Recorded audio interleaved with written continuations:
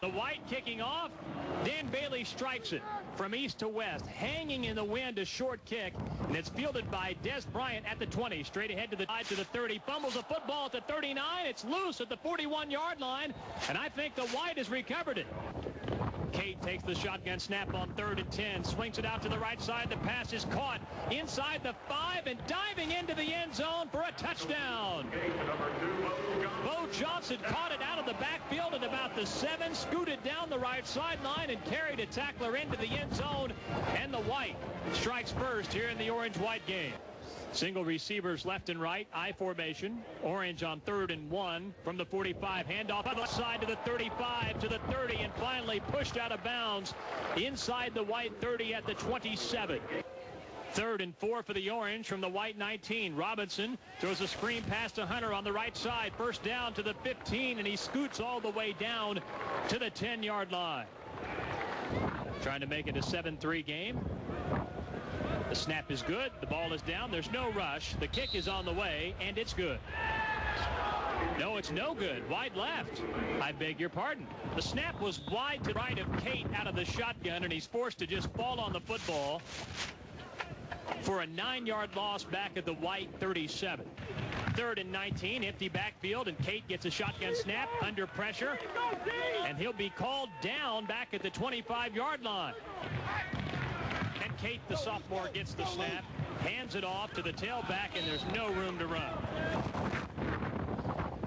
Well, it's a nice job by the Orange defenders there, Zeb Clements, and again, Lucian Antoine. Dave, the thing that jumps out, I haven't seen him deliver one of those blows that earned him the nickname the Punisher yet. But what I've seen so far from Antoine there from his safety spot closes very quickly. He helped force that play nowhere. When Tim Beckman's defense takes the field in August, there might be one player who stands out.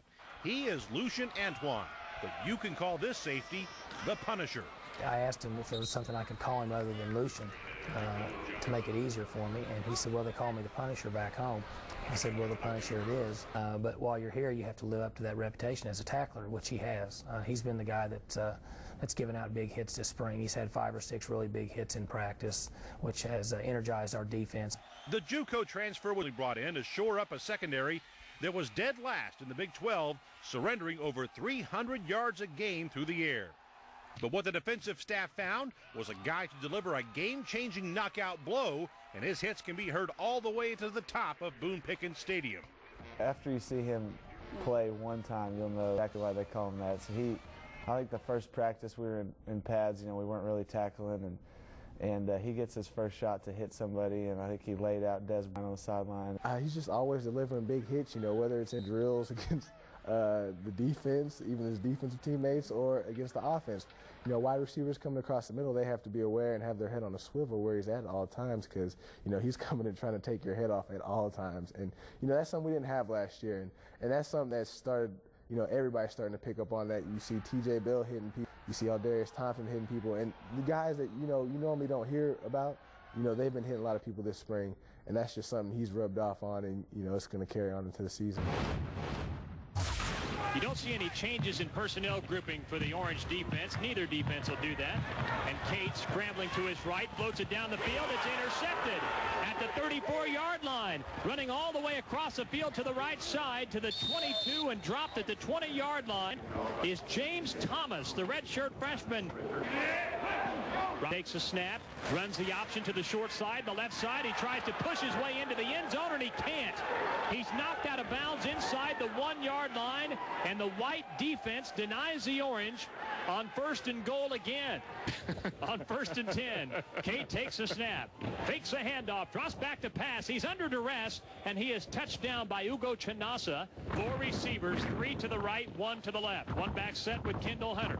Whedon takes a snap, sets up, floats it toward the near side of the end zone. The pass is caught, but out of bounds. Out of the end zone was Des Bryant.